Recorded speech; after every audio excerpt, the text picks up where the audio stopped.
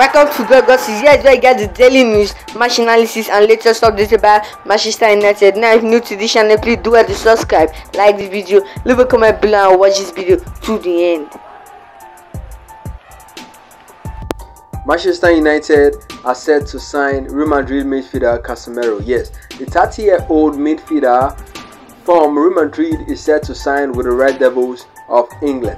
Now, Casemiro will be on a wage of $290,000 a week, making him the highest paid player in Manchester United. Casemiro is 30 years old, but Manchester United don't mind paying that bill for a defensive midfielder, probably the world best defensive midfielder in Europe.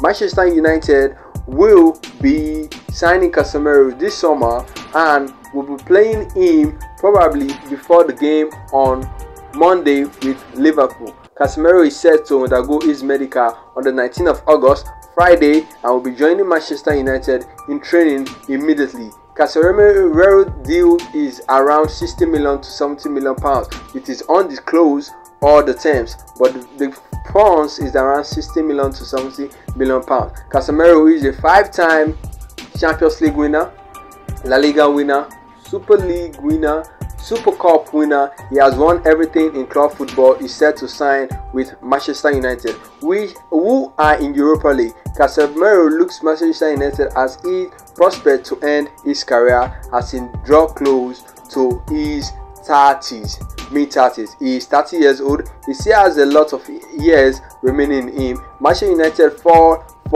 out of the deal to sign Andrew Riobert from Juventus and to sign Frankie de Jong from Barcelona. Casemiro seems like the best option to sign for Manchester United at a time which they have midfield crisis.